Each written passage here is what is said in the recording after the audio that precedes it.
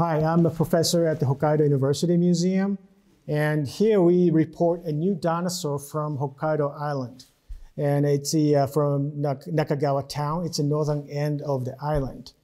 And this is based on fragmentary specimens. We have only 5 pieces, but it contains a lot of information.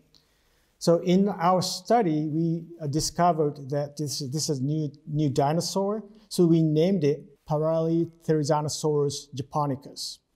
We found that how this claw is evolved in a group of therizinosauridae, and we found this claw was used as a rake. So this dinosaur used these claws to bring the branch to the mouth to feed on these leaves on the branch. And also, this is the youngest record of therizinosaur fossil from Japan.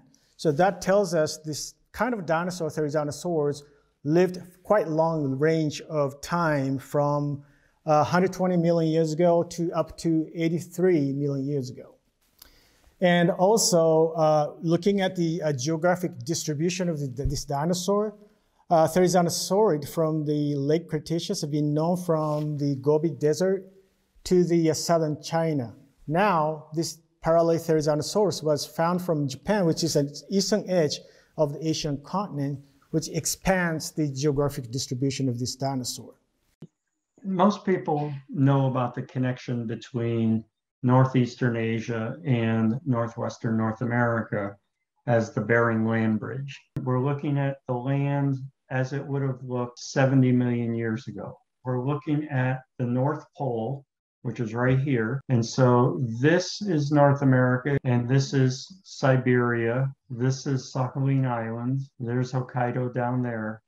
And so this brown represents a land bridge. About 100 to 110 million years ago, these plates are in place, creating this land bridge that goes back and forth that allows dinosaurs from Asia to move to North America and dinosaurs from North America to move back to Asia. And so when I mentioned that the new dinosaur from Japan was exciting to me was because their therizinosaurs are known from North America. They are known from Central Asia.